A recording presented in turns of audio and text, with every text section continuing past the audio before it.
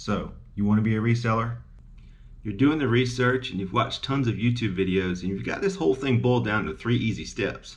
Step 1, go to a yard sale or thrift store and find valuable items. Step 2, take pictures of those items and list them on eBay. Step 3, profit. While you're right, those are the basic steps, there's a whole lot more that goes into it. If you ask any reseller, they're going to tell you that there's at least one thing they wish they knew before they started. So today, I'm going to share real advice from real resellers. I promise you're going to learn something or your money back. Stay tuned. So a few months ago, I made this post on Instagram and I asked other resellers if there's something that they wish they knew before they started. And honestly, I got back some great responses. The first one I'm going to share with you is from Casey, and his advice is to sell what you like sourcing. While this is not technical advice, it's very important. If you're just starting out, you really need to sell what you love and what you love looking for.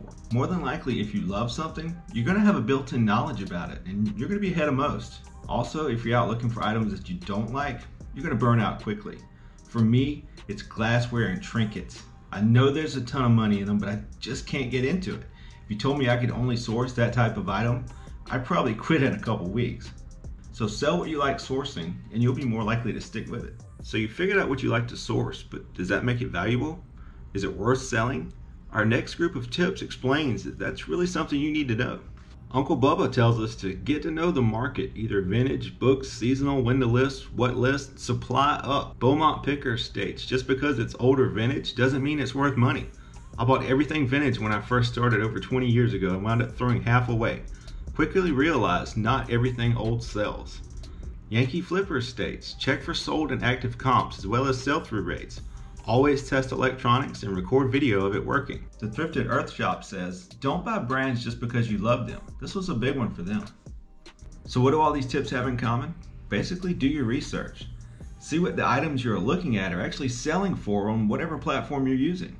On eBay, you can actually do this on the mobile app. Just search for your item and take note of how many are for sale. Then filter to sold listings, which shows you what has actually sold in the past 90 days. This gives you a better idea of what things are actually selling for. Take note of number of the items that have sold as well. If you compare the number of items sold versus the number of items listed, you can also get an idea of how fast an item sells. This is called sell-through rate. This is key because you don't want to hold on to an item forever. The object is to sell the item and get paid. So you've done your research and you've bought a ton of great items. Now what? 1987 Ventures says she wishes someone would have told her that my house would quickly be transformed into a warehouse. This is so true. The Peachy Picker says, I wish I would have started with a better sorting system. Staying organized is so important. Also, how to ship the odd shapes and sizes without spending so much. More on shipping later. These 2 pieces of advice are very important.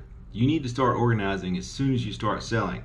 You can use bins, boxes, totes, shelves, whatever. But when you list an item, give it some kind of label or a name and use some type of inventory system that'll help you find it when it sells. In eBay, you can use the custom label feature if you have an eBay store.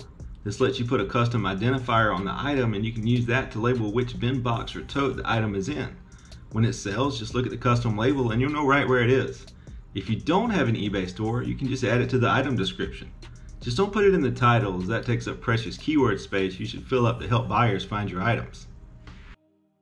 One of the biggest excuses I hear for people not wanting to get into reselling is that they're afraid of shipping, and I get it, it's daunting. There's so many different options and there's different shapes and sizes of items that you may be selling that it can be pretty scary. But our Instagram family had some advice for that too. Shiny Happy Nachos gives us great advice. Don't guess how much shipping will cost, especially as a beginner. Just buy a scale and a tape measure and save yourself the grief. They really hit the nail on the head with this one. Any mistakes you make by guessing on shipping cuts into your profit, and that can really add up. So go ahead and buy the scale and the tape measure. Another thing to look out for is what Pound of Everything recommends. Take advantage of all shipping services. In eBay, you can choose how you want to ship your items. There's USPS Priority, USPS First Class, there's FedEx, there's UPS, etc., etc. Now each one typically has their own set of rules, but a general rule of thumb is that larger items ship cheaper through FedEx and UPS. Smaller items typically do better through USPS, so keep that in mind. Also, play around in the drop menu when doing your shipping and compare rates. You can't change the way you're shipping the item after the sale because you already promised the buyer a certain way, but this is a good way to learn what to do for the next time you make a sale. The biggest resource you can use when it comes to shipping is YouTube. Just like you're doing now, take the time to watch other resellers and learn. There's a ton of shipping videos out there that really break down the ins and outs and what you need to know. So you figured out what you like to sell, you've done your research, and you at least have some concept of shipping. So what are you waiting for? Chris at Flip the World wishes he would have started sooner. Obviously there's no time machine to help with that, but what better time than now? Of course you're going to make mistakes. Even Virtually Sell It says that no matter how hard you try, you're going to miss a mark, tear, hole, or blemish that you'll only find when you're back home listing an item. Mistakes are part of any business. Just get started and I promise you'll learn quickly. Our final point comes from my buddy Chuck, Backroad Bidder. He wished that someone would have told him that reselling is like a drug. It becomes a part of your life that you can't give up. It controls your thoughts and dreams and changes the way you look at the world. While Chuck may be a little extreme here, I get it. I'm obsessed too. I mean, I'm basically a 40-year-old man making weird YouTube videos about his job, but that's because I love it.